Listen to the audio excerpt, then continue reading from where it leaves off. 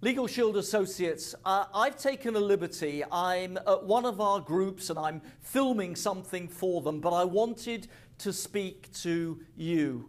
Something happened to me this morning that has never happened in my whole 7-year history with Legal Shield, and I wanted to speak to you about it. It really matters. Please give me your full attention just for a couple of minutes. I got a phone call mid-morning this morning from one of our members in a group, and I'm not going to tell you anything about that member to protect her anonymity. I'll just tell you that it was a lady.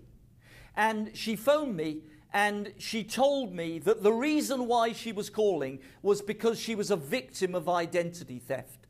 And she was worried out of her mind. She didn't know what to do about it. And she wondered if our legal plan could help and so on.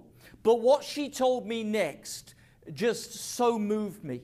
She said, 2 months ago, my partner died. And I said to her, did you have wills? And she said, no, we never got it done. She told me of some of the pain that she was experiencing at the moment, just being a domestic partner and the challenge of sorting all that out without a will. And then we talked more about her identity theft breach. I told her that I would phone our head office and I would see what we could do to help.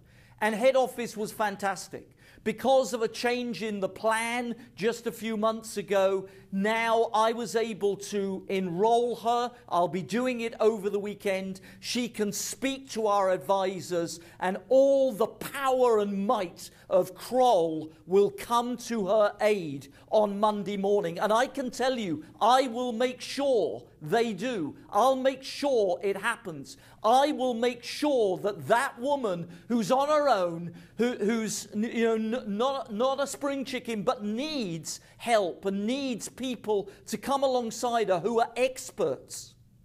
Let me tell you this next bit of the story. I left home to drive here to do this filming today. And as I drove, I wept. I don't know how long. And it became uncontrollable. As I thought about I could have done more. I could have educated better. I could have done a better job in that group of informing them how to use our services, how to get their wills done. I could have followed up with members. I could have asked them, have you done your will? Have you updated your will? Have you got your living will done? Have you got your power of attorney done? But it was the first time that this had happened to me, that I'd seen in kind of real life. 4.1 million members, and this one woman is affected because she didn't use her membership. I challenge you, I challenge me to go out and do two things. One, to make sure that our members everywhere across Canada and America know that they can be protected. They can get this done. It's not difficult because none of us know what's going to happen. We're experiencing a snowstorm in the Pacific Northwest at the moment. People are dying on the roads. Nobody knows. Can I urge you, as I'm urging me, to go back to members, to write to members, to telephone members, to talk to decision makers, to get into situations and help people do what they know they need to do, but they put off. And even we've taken away the cost factor, but still people have got to do it, and we've got to make a difference.